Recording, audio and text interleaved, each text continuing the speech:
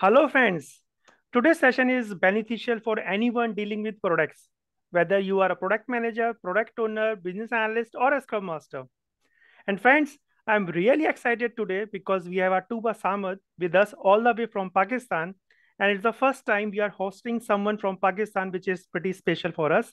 So let me introduce you to Tooba. She works as a product manager, and today she is going to debunk some myths with our session, The Awesome Product Owner. So welcome, Tuba, and thank you for joining us today. Tuba, over to you. Thank you, Sanan, for an amazing introduction. Well, I'm Tuba Samad, and I work at an organization named ClickChain. I'm a product manager there.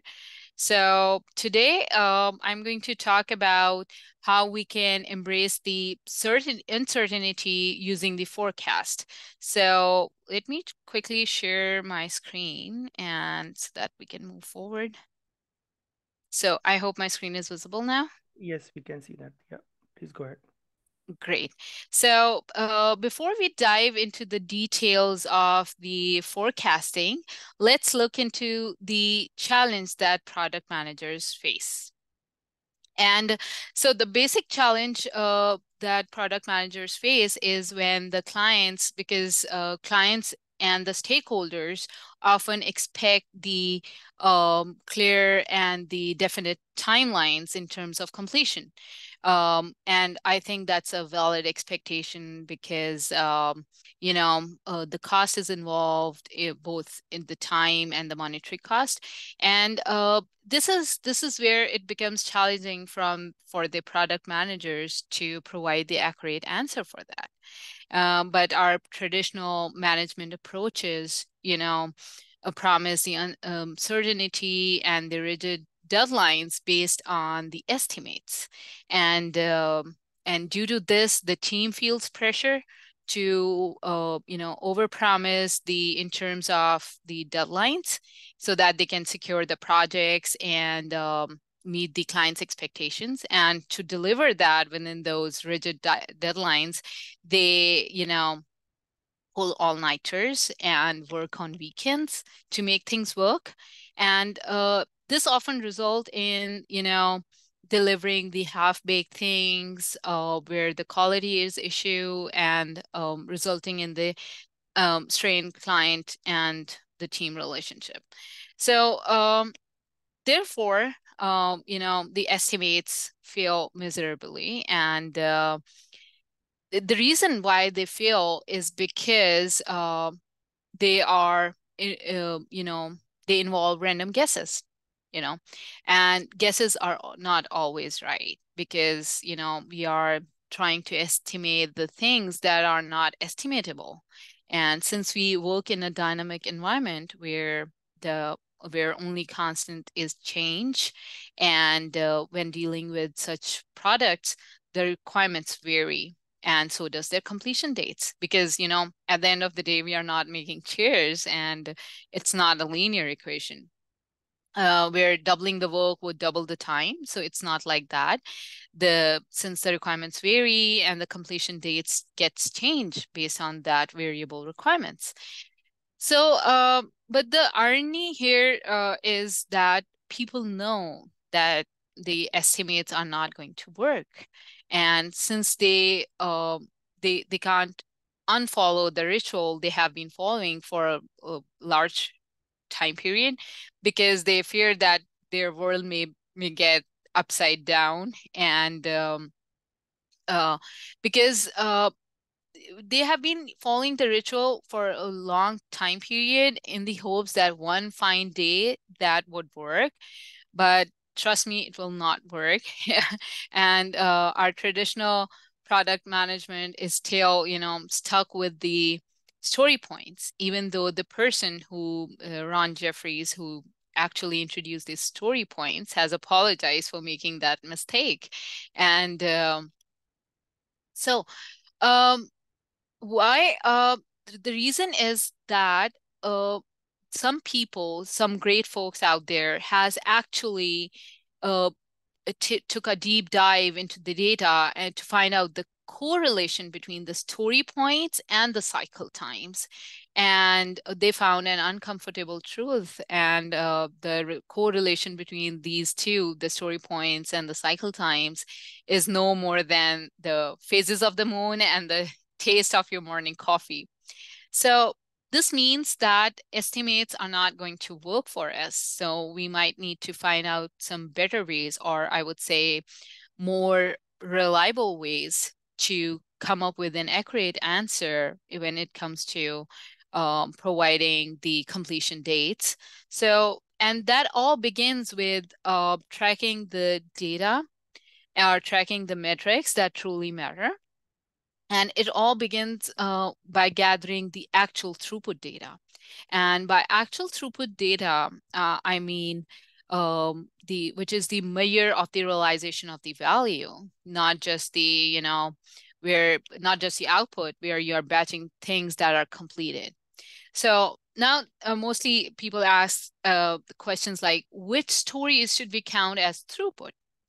To answer that, well, the stories that you have deployed on the production-like environment and you have received a positive feedback from the end user or the client, or in other words, let me make it simpler for you, is those stories that have no cycle time, or your team does not have to think about those stories once you have, delivered that to the customers or the end users. So if they do not have to think about those stories, this means they do not have the cycle time, and that means they have delivered it successfully and it can be counted as throughput. Well, once you have the throughput data, you can utilize the Monte Carlo simulation tool. So, well, the Monte Carlo simulation, let me just reshare and give you the brief overview of how you can utilize the Monte Carlo simulation tool. So, and let me just share my screen again. So this is the Monte Carlo simulation tool, which utilizes the random sampling technique, which is a statistical technique to predict the forecasted end date. Well, you can see there are some inputs required for in order to find out the forecasted end date. So there's a start date when your team is going to start working on those specific features or the user journeys. And then there's a low guess or high guess, the number of stories that team is going to work on. And then there's a split ratio here. This split ratio actually captures the uncertainty that a particular story has. For example, if you think the minimum stories that the team is going to work is like 5, the maximum stories are 7, but the team thinks that every 4th story is going to split into more stories, then you can capture that using the split ratio, you can keep it as 1.25. And if the team thinks that every other story is going to split into split into other stories, and then you can keep this high guess even higher, like 1.5. And so higher the uncertainty, higher the split ratio. And then this tool allows you to forecast based on the estimate and based on the data. Now for the estimate, the team can utilize the estimate when they are working on a brand new product and a brand new domain, or if the team has if there are some major changes in the team, like new people have been onboarded on team. So in that case, you might not have the previous data. And you can utilize some low guess or high guess number of stories that your team is going to deliver within that specified time period.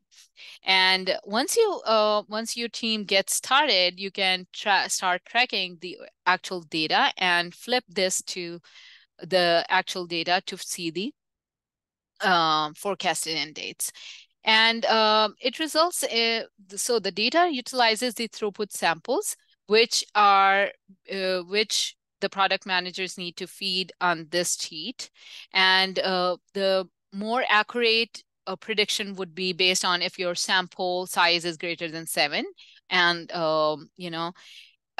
so once I get the forecasted end date, this is how the output would look like. So it would show the likelihood of the certain dates. For example, if you think that mostly when I work with teams, I generally share this 85 percentile date, and my team is predictable on this date with respect to 85%. So if a client comes to you and say that, hey, I need that on a certain date, this all completed, you can say that, well, we can deliver that on this date, but the the likelihood of or certainty of the completion is like 35% on this date based on this forecast. So when it comes to predictability, so how you can make teams predictable on the output? Well, in that case, otherwise, if your team is not predictable on the forecasted end date, then it's just a date, and it would have no value to it.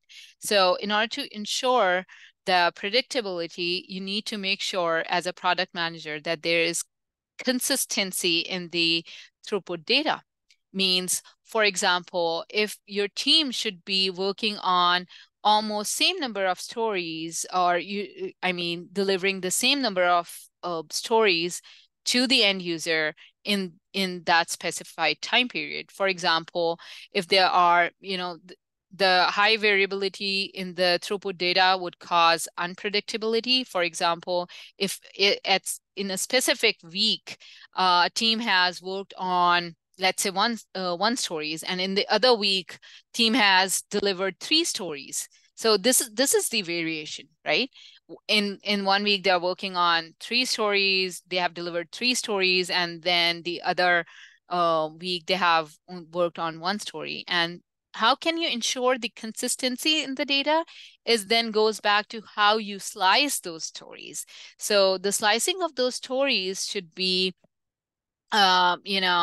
the equal and small size. And one can utilize the invest principle when slicing the stories.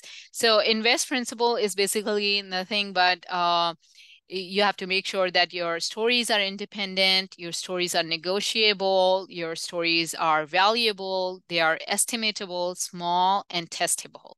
So once you ensure these all principles in while slicing down the stories, you will get the equal size or small stories. And once you have the value-based slicing, which means that you're not, segregating the front-end task and back-end task, you are dividing the stories into the actual value that they are going to provide to the end user. So in that case, when you're working on valuable slices, team needs to ensure that they need to self-organize and work in ensembles, so that ensembles are 2 to 5 different individuals with different skills coming together, working on the same problem at same time, and with continuous flow and less variability. And this is how team can ensure the consistency, and they can, be predictable on the forecasted end dates. Well, I remember when I started my journey into the product management, I worked on a greenfield product which was related to digitizing the charter school and its processes. So what happened in the early days was that things things didn't go well, not in terms of development, but in terms of budget. And we found ourselves going over budget. And but what saved the day was that I had been, diligently keeping the track of all in-scope additions, and that allowed me to show to the clients that, hey, this is how exactly we went over budget. But that was a learning moment for me because I realized the importance of tracking metrics that actually matter. I began monitoring the cycle times based on the actual throughput, and then whenever there was a new in-scope addition, I used to utilize this Monte Carlo simulation tool to forecast the end date, shared with my team, and then I presented those dates to the clients that, hey, this is the new in-scope edition. This is what our forecast says that, and this is this is when we are going to finish this now.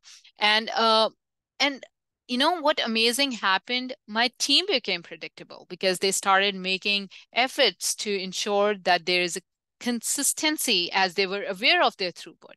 Like every week they knew that they had to maintain that 4 to 5 they have to deliver that value to the end user. So not only this also ensured this also brought clarity between the clients and my development team, because the clients were aware of how and why they might need more time and budget, because I'd been sharing and I'd been very transparent with these forecasted end date and all the in-scope additions that were there. So if you really want to provide an accurate answer to those stakeholders and the clients, you need to make sure that you are incorporating the real data that allows you to make realistic decisions. And remember, data never lies. So yeah, that's all about forecasting. Great, Tooba. Thank you. Thank you. You can unshare your screen. That's wonderful. Thank you. Okay, so I think this is it for today, right, Tooba? All right. Yeah, Yeah. that's it. Okay. Yeah. So thank you, Tooba, for joining us and sharing your insight into this amazing forecasting tool. And friends, if you found today's content helpful, please remember to hit that like button, subscribe, and stay tuned for more. We will have definitely more sessions with Tuba in future. So with that thought, thank you everyone. Thank you, Tuba. Thank you. Have a great day.